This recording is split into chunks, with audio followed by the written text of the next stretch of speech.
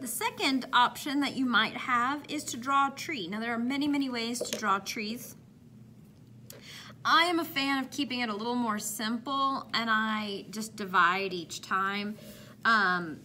It's just a quick way. So I'm gonna start with the trunk of my tree, and then I'm just going to basically make almost like the letter Y. Okay, and then I'm gonna do that with each branch that separates. This is really not like a true tree, but it's a simple way to do a tree. You just basically keep going. And then as you get toward the end pieces, you can just like draw little lines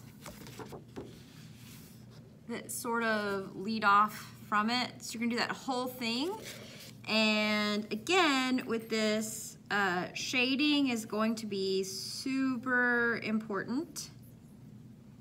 Otherwise, it starts to look very flat. Now you can choose to do like a silhouette. So maybe there's sunset in the back, so you just wanna take a marker, if you have one, and you can go in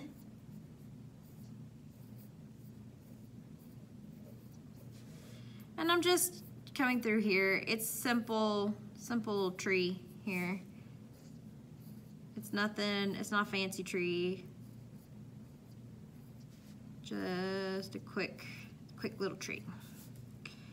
And you're gonna do this, and you see, like, this is we're at 2 minutes on this video, and I'm talking while I'm going, and I've not spent all that much time, and my tree is almost, the highlight or the outline of it is almost done. So we're not spending a ton of time on this drawing, guys. It does not have to be super fancy. I'm wanting you to really think about what elements and principles are we using while we're doing these, right?